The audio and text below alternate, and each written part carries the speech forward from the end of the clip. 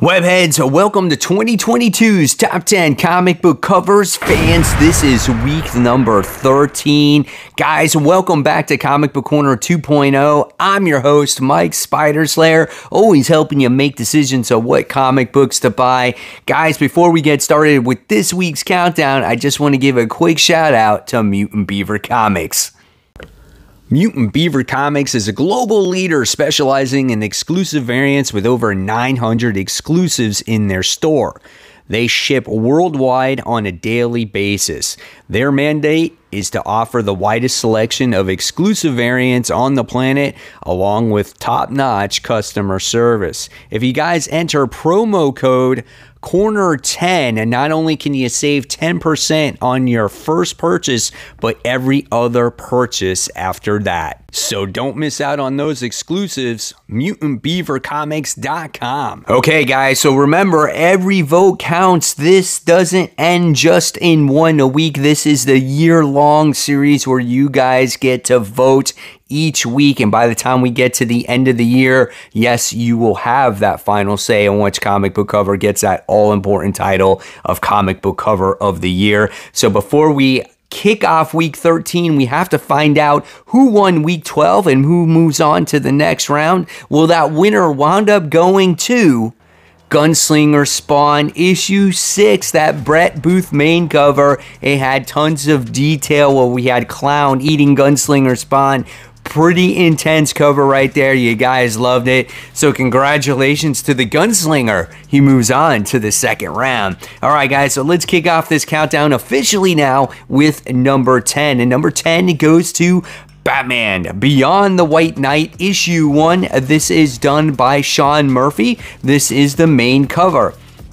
I have personally fallen in love with Sean Murphy's artwork ever since he did titles like Tokyo Ghost and The Wake. If you guys ever read those books, if not, they are absolutely phenomenal. So I say go out there and pick those books up.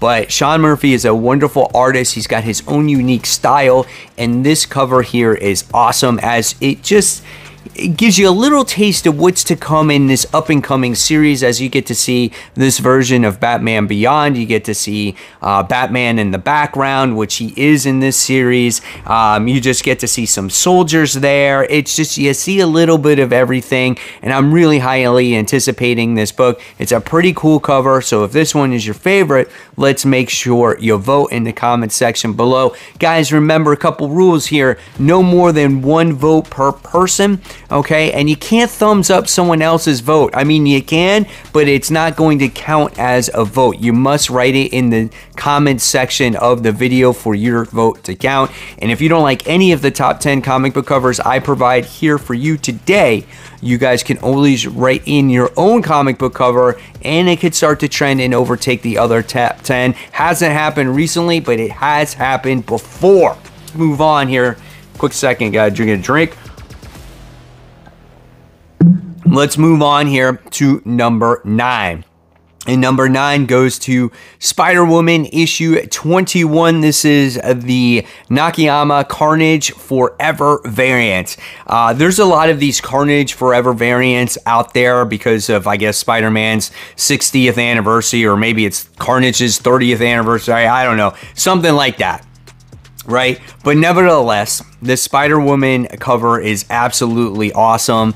I love seeing like a Jessica Drew symbiote, and you get to see all her tendrils coming out at you, and she's got these creepy hands, and she's like this, and she's got hair flying all over the place. Creepy smirk. You can't ever go wrong with symbiote covers. They always look badass, but which one is always your favorite, I think, is the true question here. So if this one is your favorite, let's make sure you vote for it. All right, let's move on to number 8. And number 8 goes to The Amazing Spider-Man. This is issue 93. This is the Sandoval variant. So this cover is pretty cool. Now, you're probably going to be like, Mike, there's some nice covers out there. There's that Gleason cover. There's got that homage to the Black Cat where Ben Reilly is kissing Mary Jane. And but would have made that cover awesome would have been if Peter was in the background watching Ben Reilly kissing Mary Jane. That would have made it a very cool cover. Anyway, the thing is that I just wanted to do something a little bit different, give this artist a little bit more credit, because when you look at this cover here, you just get to see Spider-Man up close and personal, web swinging through the city, and I love how the webs are like in your face. So pretty cool looking cover. If this one is your favorite, let's make sure you vote for it. All right. Coming in at number 7, it's another Francisco Mantina cover, but it's not Batman this time. It goes to DC vs. Vampires, issue 6. This time he's got Nightwing on there as a vampire. The bats are flying all around him. And is it me, or does Nightwing look like Morbius here? I mean, it's so similar. It's not even funny. I'll probably put up a picture side by side of how similar they look right now. But I thought it was a pretty awesome looking cover. If this one is your favorite, let's make sure you vote for it. All right, moving on to number 6. We have Ghost Rider issue 2. This is the 1 in 25 Daniel Acuna variant. I love this cover as we get to see a Ghost Rider here, you know, driving through the highways of hell. It's really just a highway. I just wanted to add that to it. And he's like flamed on, and he's got his chain all over the place. And I love how you get to see this cityscape in the background. It's an awesome cover, man. Ghost Rider covers, they're all really cool, right? It's like kind of like the Carnage Forever variants. It's like, which one is just your favorite Ghost Rider cover? So if this one is your favorite though, let's make sure you vote for it. All right, now we're heading into the top 5. We do have another Wolverine cover, and I like this one because it's got Wolverines on it, actual Wolverines, and this is X-Men Unlimited Latitude issue 1. Lapachino variant. Here we got freaking Wolverine all buff without his shirt on. It's like, I'm gonna kick your ass, bud. And he's got freaking Wolverines running side by side with him in the snow. You know, it's pretty cool. You get to see the pine trees in the background, and the snow's flying all over the place. And it's cool, man. I like it. It just caught my eye. I don't know what it was. I think it was the pack of Wolverines. I thought that's what made the cover for me. How often you get to see just Wolverines on a comic book cover? It doesn't happen too often, right? So I had to pick it. If it's your favorite, let's vote for it. All right, coming in at number 4. This one was a nice cover. Sensational Wonder Woman Special. This is issue 1. Cover B, done by Jugian Yoon variant. I don't know if I say the name right, but it's a gorgeous cover of Wonder Woman in this battle stance, which looks like she's having like ice or crystals thrown at her. Her facial expression here may not be the best. She just is like, you know, I don't know. She doesn't look like she's intent to do battle. And then you get to see the shadow behind her as someone is approaching her. So not sure who that character is. But the way Wonder Woman personally is drawn here, I like. I love how she's holding the shield, the sword. She's got the cloak. I like when she wears the cloak. Her hair's hanging down. And I love the muscle definition in their inner thighs. Like, it's just not like stick legs or, you know, thin legs. I like that. So yeah, really cool looking cover. I just wish there was a little bit better facial expression in there. So if this one is your favorite, let's make sure you vote for it. All right, so now we're moving on to the actual top 3 here. And number 3 winds up going to Shadow War Alpha. This is issue 1. This is the main cover done by Victor Bogdanovich. He did the artwork, I think, in Detective Comics for a while, and then he did the artwork in the Wolverine series for a while as well. And this cover is gorgeous. If you love to look at a lot of things on a cover, this is the cover for you. This is going to be your number 1 pick. Look at all the detail that goes into this cover. I mean, it is awesome. You got Deathstroke, you got Talia, you got Batman, you got Damian on there, you got Ra's on there, and you got Bats on there. You got just all kinds of different things, and every single one of those characters is rich in detail. I love the colors, it pops.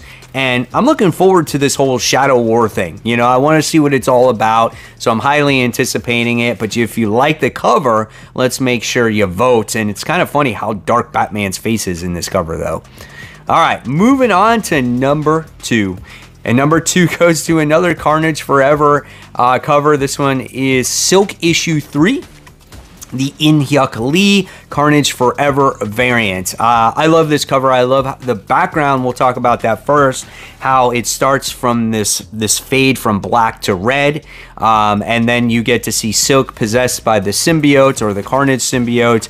And look at her arms. She's wielding the axe, which looks really cool. Her costume is white. You get to see her transforming into the Carnage symbiote, and look at her eyes, like she's very intense. Their claws at the end of her hands. Look at the actual muscle definition on her, like in her arms. You get to see that she's not like very bulky, but she's very thin and muscular, right? Really cool looking cover. I love how the symbiote is trailing behind her as well.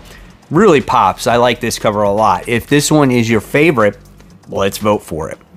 All right, so what's number 1? Well, number 1 is a book that I have a soft spot to it. Maybe I'm a little bit biased, but this is Something is Killing the Children, issue 21, the 1 in 50 incentive variant from Jenny Frison. I like this cover. There's a lot of other variants when it comes to this book, but Jenny Frison is always a wonderful artist who knows how to draw eyes and always attracts the reader to the character's eyes, right? And what makes this cover really cool is there's other variants out there with Erica Slaughter, but she's covered with her mask. Here we get to see her not wear her mask, which I think is actually really neat because you get to see the emotion in her eyes here. She's wide open, bright green eyes. She's tearing up.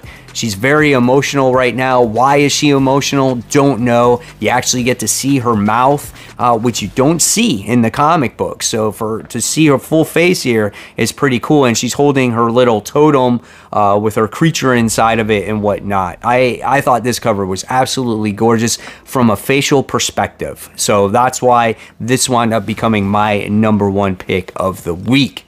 So there you guys have it. There are my top 10. Looking forward to hearing what is your number 1 pick of the week. And guys, always thank you so much for your participation in this series. It doesn't work without you guys. So always the more votes, the better. Tell your friends, tell everybody about it so they can vote on their favorite comic book cover of the week. Guys, as always, keep buying, keep collecting, but most importantly, keep reading your comics. Guys, I'll see you real soon. Bye.